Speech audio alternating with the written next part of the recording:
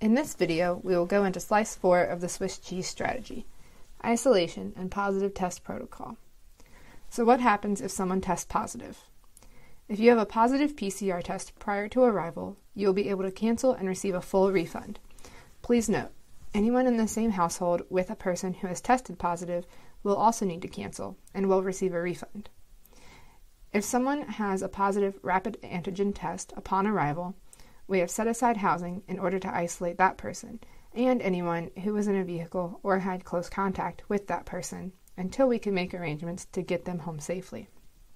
Refunds will be prorated based on the amount of time the isolated person had to stay until arrangements could be made for them to get home safely.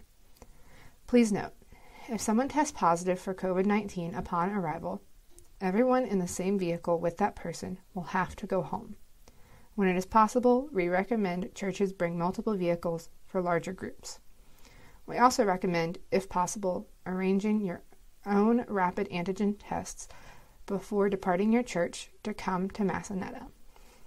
If someone begins to display symptoms consistent with COVID-19 after they have checked in, that person and the people in their family group will be isolated until rapid antigen tests can be administered.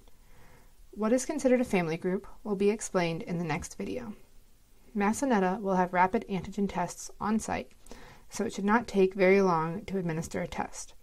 If everyone in the family group tests negative, then those who are not symptomatic can return immediately to activities. And we will then make a plan of care for the symptomatic person, just as we would have any other summer. Again, refunds will be provided to those who have to leave the event early on a prorated basis.